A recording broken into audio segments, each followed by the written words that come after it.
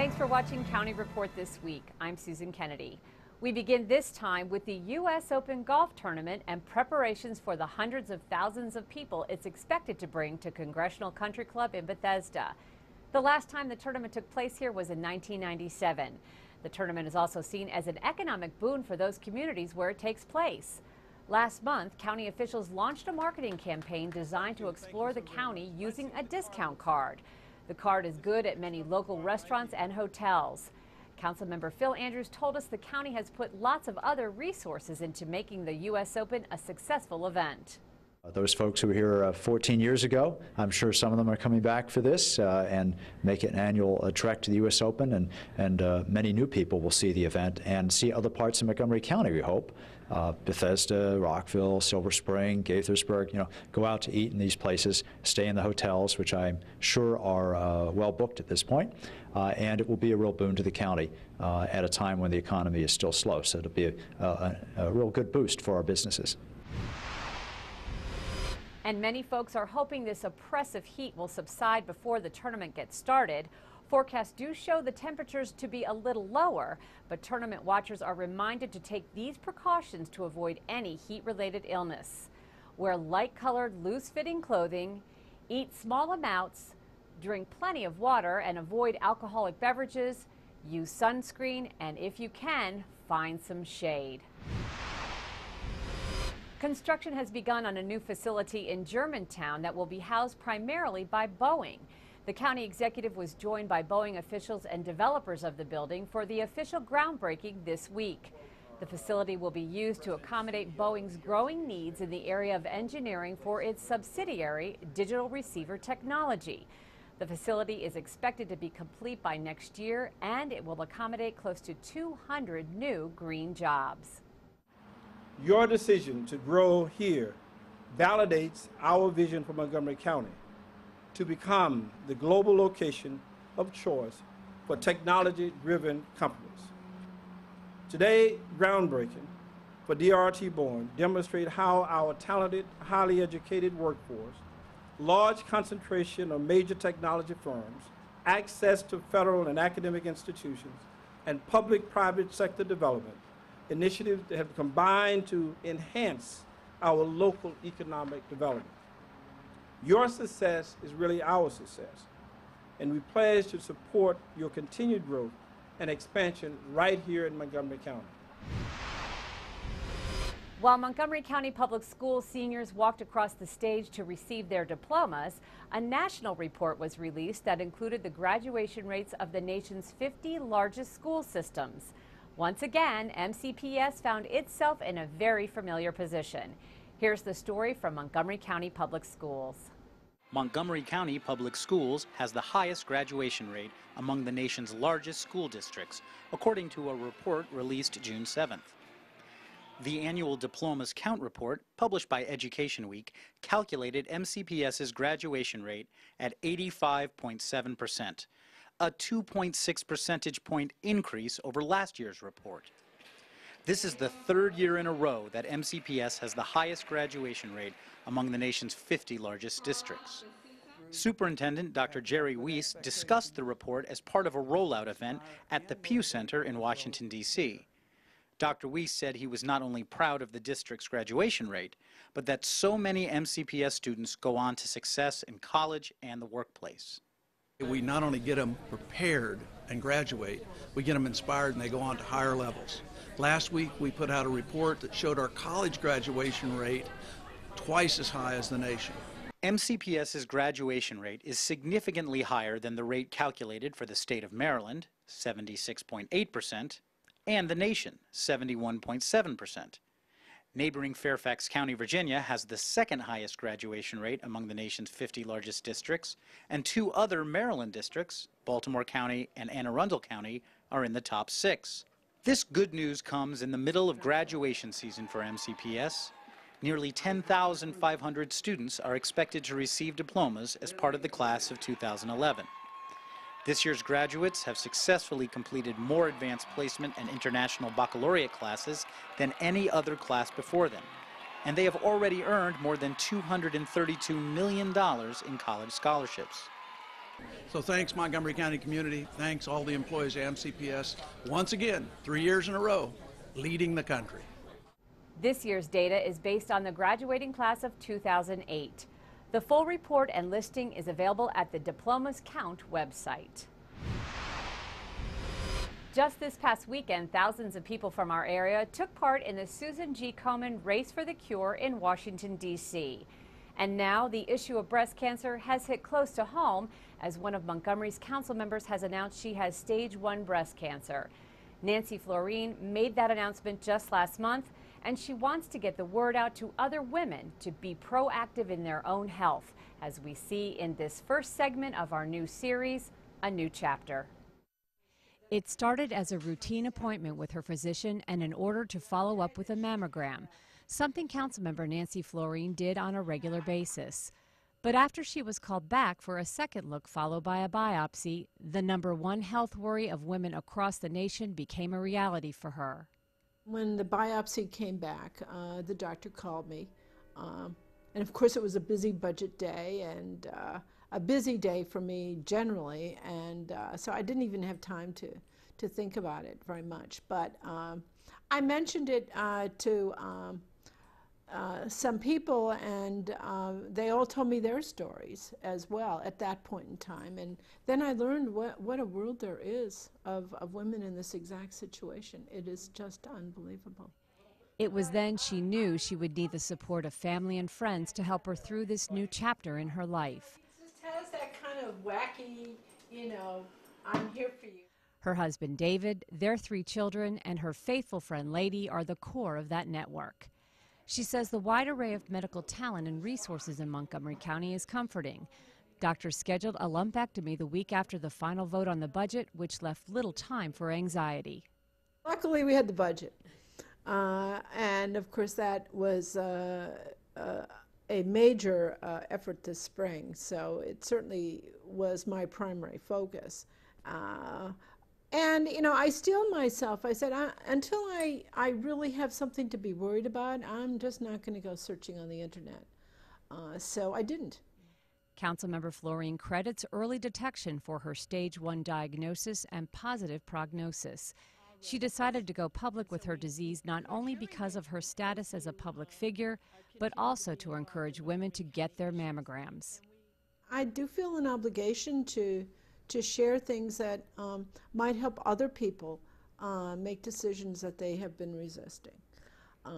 And I hope, getting this word out is encouraging women to have their mammograms. I've talked to a lot of people who don't want to deal with this or have put it off. They say, oh yeah, I know. And they've gone and made appointments. And, it's also encouraged people to talk about this. And that's a great thing.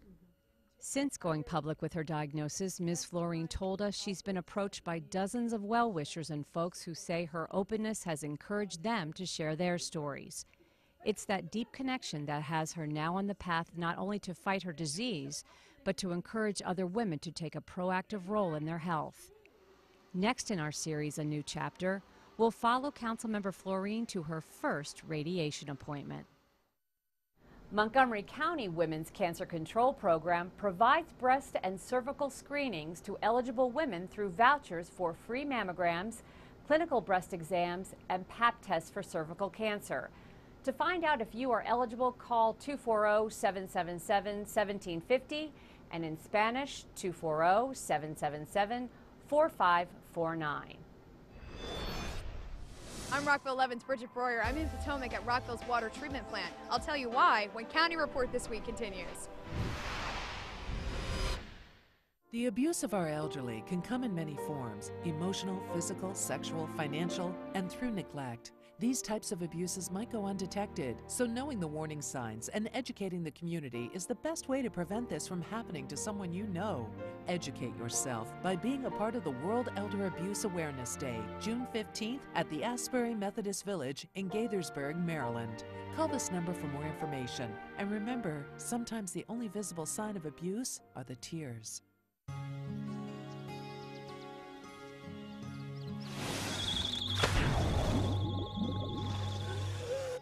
You can never know which pool safety step will save a life. Until it does. No matter how safe you feel, adding multiple safety steps can mean the difference between a close call and a call to 911. Simple steps save lives. To learn some new ones, visit poolsafely.gov. Welcome back to County Report This Week. We're joined now by Captain Paul Starks from Montgomery County Police, who's here to tell us about the role the police department will be playing in the U.S. Open next week. Captain, tell us about it. Well, Susan, during the week of Monday, June 13th through Sunday, June 19th, the U.S. Open will be played at Congressional Country Club in Potomac. During that time, there'll be 300 law enforcement officers from federal, state, and other local agencies assisting Montgomery County Police in the security and traffic issues surrounding the country club. There will also be 2 satellite parking areas where patrons will have to park in order to get to the event. One is in the fairgrounds in Gaithersburg. The other location is Dulles Airport for folks coming from the south. The USGA has approximately 300 shuttle buses that will be operating from 6 a.m. to 9 p.m. every day to get the patrons to and from safely. There is also a list I've seen that tells us what you can and cannot bring into the tournament, and some of those things folks might be a little bit surprised. Can you tell us about a few of those? The list is extensive. It includes personal electronics such as cell phones and cameras. The USGA is also banning any outside food or drink, so we're asking everyone who is attending to please leave those items at home or in their cars, because there will be a screening process before everybody gets on each shuttle bus. This process will go faster if everybody complies.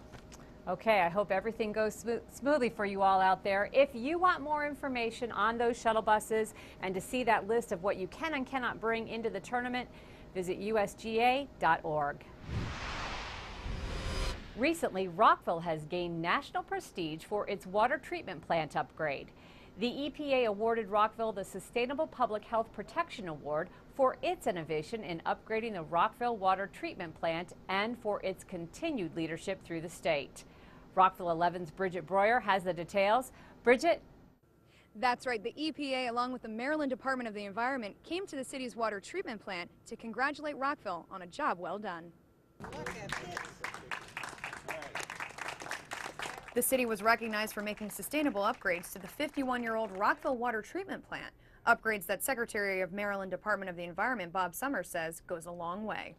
Well, we're here to give an award to the city of Rockville for the great work that they did in upgrading their water treatment plant to conserve energy, save money, create green jobs, and basically improve this facility for future citizens of Rockville to enjoy clean, safe drinking water. The treatment plant improvements were financed in part by EPA Recovery Act funds. Of the $26.83 million given to the Maryland Department of the Environment to fund drinking water projects, $1.7 million was awarded to Rockville, while the city funded the remaining $2 million to complete the project. Improvements to the Rockville water treatment plant included installing motion sensors to control power usage, restoring service pumps, retrofitting the entire air conditioning system, and enhancing the plant's capacity to dewater solids by 40%. Because of the improvements to the water system, the EPA places Rockville at the top of the list as one of the greenest cities in the state. Rockville's up there. There's a lot of innovative towns throughout the region and even throughout the state of Maryland, but Rockville certainly rivals any of those out there. Oh, this is delightful. I'll tell you, every time the city is recognized for being out in front, especially on environmental issues, you've got to feel proud. Well, it's a wonderful day for Rockville, and I think it just goes to prove the fact that we really do take our responsibility to our citizens very seriously. The upgrades will place the city on the right track for years to come. That we're dedicated to making our infrastructure, bringing it up to date, and making sure it's reliable and sustainable, I guess is the big word, making sure that it's ready to meet the challenges not just today but well into the future, and that's a bit of what was going on right here today with this award. For County Report This Week, I'm Bridget Breuer. Still to come on County Report This Week, Stay tuned because we will bring you a story that might help you the next time you go to buy a new car, and an event that brings talented high school students from this region together to compete in a computer programming competition. We'll be right back.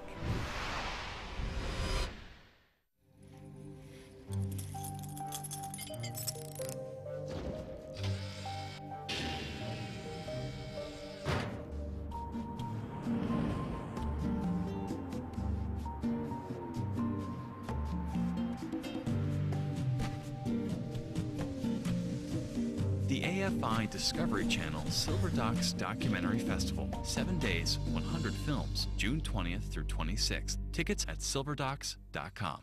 Hey, how would you like to be a TV news reporter? Maybe run a video camera or even learn how to edit? Now you can do it all by being a part of the Montgomery Community Media's Summer Backpack Journalism Academy. Join other teens just like you as they hit the streets to get the big story. Applications are now being accepted for this awesome experience.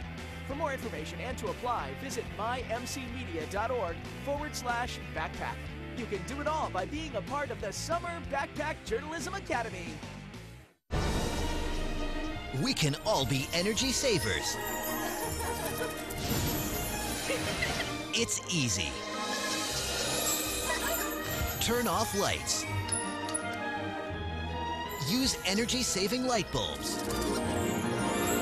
And turn off electronics and appliances when not in use. Make a change and we can really fly. Learn more at energy.gov/kids. Welcome back. Do you want to buy a used car? Well, if you want a good deal, Montgomery County offers a sale once a month. There's no salespeople to pressure you, there's no hidden costs, and there are some great steals. This used car lot is a little different than most. These cars have been in accidents, seized because of illegal activities, or abandoned on Montgomery County streets. And occasionally they're donated. But this used car lot may be among the most trusted in Montgomery County. It's the Vehicle Recovery Facility operated by Montgomery County Police. And we are going to sell this month's vehicles that the police have seized for numerous reasons, and the owners have either been unable to claim the cars or just refused to. The auction is held the fourth Saturday of every month, and it draws 200 to 300 customers. At 7:30 you may enter our lot. You go into our main office at the front. You have to have a U.S. any state issued driver's license or identification. Thank you very much. Thank you, sir. Move on down, please. The persons inside our office will issue you a bidder number and register you. Okay. You're going to be bidder number 74. Once you have your bidder number, you're allowed between 7:30 and 9 to view the cars that we have available for sale. A bargain, hunting for a bargain. The cars come as is, no guarantees, no money back. But Sergeant Snow and his officers will do all they can to give customers a fighting chance. We want to make sure that there's nothing illegal in the cars that we're selling, no contraband, no monies, anything else. Make sure it's clean. These are items that we unfortunately typically will recover from vehicles that you are not supposed to have in your vehicle. Make sure you know what you're bidding on. I don't have enough crying towels for everybody if you buy the wrong car.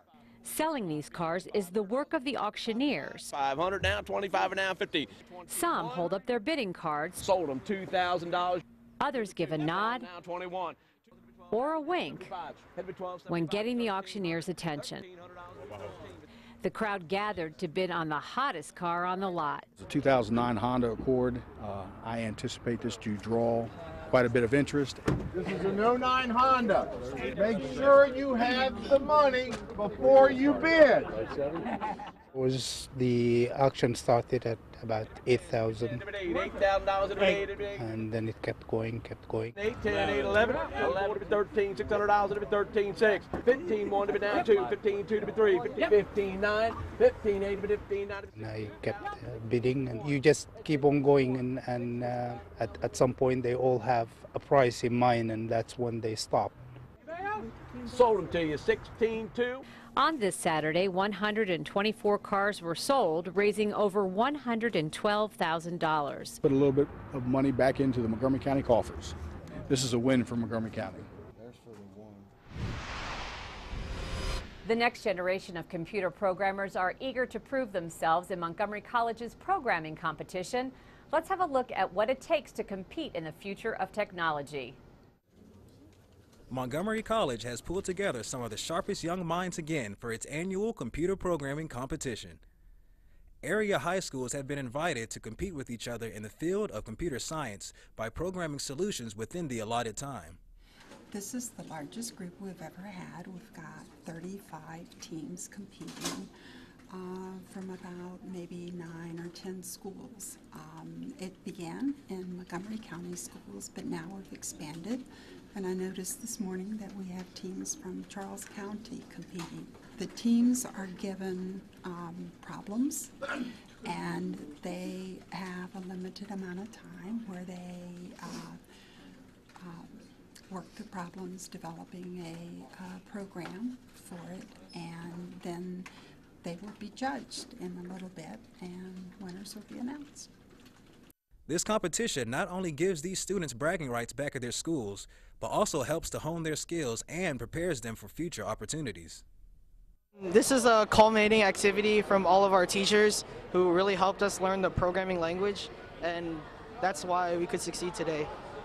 It means an opportunity to support young people interested in technology and kind of giving them a rough idea of where it's going to go in the future and why it's important to them that they learn certain skills. This is intellectually challenging, it's worth pursuing, it's interesting work, and it has some value to the world because we are helping people make the world better by using technology. That's really what learning Java or any other kind of technology is about. Montgomery Community Media's Think Green visited the Green IT Summit, an event that brings together leaders from the private and public sectors to transform the ideas around sustainable information technology. The factories of the Industrial Revolution got us into a big mess by burning coal and releasing carbon pollution into the atmosphere. Now, the factories of the technology revolution have the ability to make use of better energy choices like solar, wind, and thermal energy. Whether you're at work or at home, computers have become a vital part of our daily lives. But many of us have developed computer habits that are continually damaging our environment while costing us a lot of money. With me is Stephanie Dorsey, the director of the Green IT Economic Summit, to explain how this summit is giving insight to solutions. Welcome to the show. So can you tell me what is happening here at this summit? Well, today we're at the Green IT Summit. We are looking at ways of making a more environmentally friendly computer and technology within the IT departments of large corporations and the federal government. Why is it important for major companies and the government to develop greener IT habits? It's important because we all know that there is not a finite resource, and we have to take care of the resources that we have. And in order to do that, we have to make a partnership. We all have to go into it together. If one side does it and the other side doesn't, then all we're really doing is negating the work that we've already done. What can people do at home to actually help? Well, one of the greatest things that people can do at home is to simply buy a power cord and plug things such as your cell phone charger, maybe a DVD player, your TV, electronics that you may turn off during the day and not use, but they continue to draw energy. Those electronics are called vampire electronics because they continuously suck electricity into them even though they're not using it. And this is something everyone can do across the board. Everyone can do it. Just buy a nice little power strip, plug your cell phone charger into it, and turn off that power strip when you're done. As we continue to address global environmental challenges, it's nice to know there are people developing innovative technologies and business solutions that are tying together the interests of financial savings with the needs of the environment. For more information about this summit, log on to greeniteconomicsummit.org. Up next on County Report, Kathy Stanhope will be here with one of man's best friends who is looking for a place to call home. And advice on moving your plants from the confines of your home to the great outdoors. Keep it here on County Report this week. We're open is the catchphrase for a new marketing campaign that's been launched by the county to attract visitors and generate revenue during the 2011 U.S. Open. With the goal of pumping money into the local economy, the campaign promotes the use of a discount card for restaurants, hotels, and other businesses. This will help us to drive businesses and to make certain that people understand that we are in fact open and that you can get discounts throughout the county. You can register to receive that discount card at visitmontgomery.com. Serving your community is a great feeling. The Montgomery County Volunteer Center can connect you to hundreds of volunteer opportunities available throughout the area. Are you a student, senior, professional, community group, or business looking to serve? Simply visit our website to select what's right for you and help celebrate the 25th anniversary of Community Service Day by taking part in our Pledge 25 Challenge. The Montgomery County Volunteer Center. Make an impact in your community. Where will you serve? In our Pet of the Week segment this week, we have a four-legged fellow named Buster who could be yours. Here's Kathy Stanhope. Hi, this is Kathy Stanhope at the Montgomery County Humane Society with your Pet of the Week, and I'm here with Buster. He is a wonderful guy. He was given up by his previous owners when they didn't have any time for him anymore, but he's an 8-year-old Andalusian Shepherd mixed with maybe a Labrador or maybe some German Shepherd in there. He's just a sweetheart. He hates being here in the cage. He wants to go home with somebody who will walk him. He walks beautifully on the leash. If you're looking for a little exercise and you want a reason to get out, this is the dog for you. He would even run well. He'd be a great running partner. He would make sure you got lots of exercise, wouldn't you? Yes. I just met him. He's an absolute sweetheart. He loves everybody. He's so wonderfully housebroken too. He does not go in his cage. He has to be walked. He can hold it for hours, which is a terrible thing to have him do, but he's just a really nice guy. Right, Buster? He would love to go home with you, so come on down and meet Buster or another dog just like him. He's a wonderful dog. He's in the prime of his life. He's so desperate to go home with a family to love, and he really is a great guy. Look at that face, right, Buster? He just met me a few minutes ago, and he's already my best friend. So visit Buster at Montgomery Humane Society or see him on the web at mchumane.org or give us a call at 240-773-5967. However you do it, come down and meet Buster or another dog just like him. He's a wonderful guy and he wants to go home with you. You might meet your best friend if you come and meet Buster. Right, Guy? In this week's segment from our friends at Brookside Gardens, we get some tips on moving those plants that we moved in for the winter back outdoors. Hi, I'm Kathy Stevens and I'm the Conservatory Manager at Brookside Gardens, and I'm here to give you a few tips about how to make the transition for your houseplants from inside the house to outside the house where they can really enjoy the summer weather. You really want to wait until night temperatures are at least 55 on a regular basis before you start to move your tender tropicals outside for good.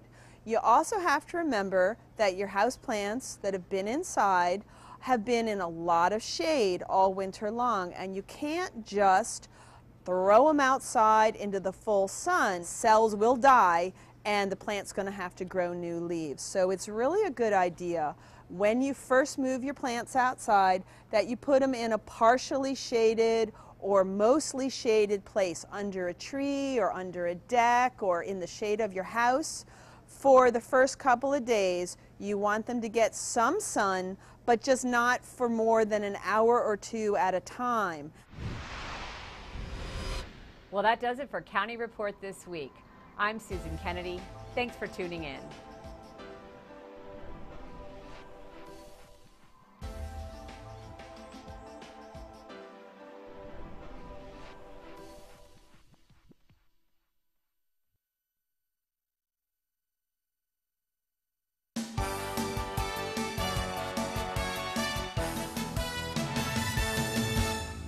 How will your story continue?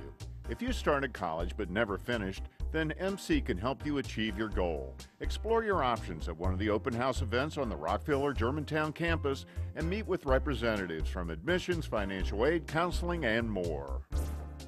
Register your child today for one of the over 200 full and half-day MC summer youth programs offered by Workforce Development. Students in grades K through 12 can learn new skills, improve their knowledge, and have fun at the same time in the wide variety of classes offered on all 3 MC campuses.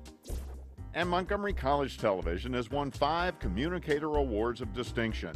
the Communicator Awards as the top international awards program and honors creative excellence for communications professionals. For more information about the endless possibilities of Yale Community College, visit our website.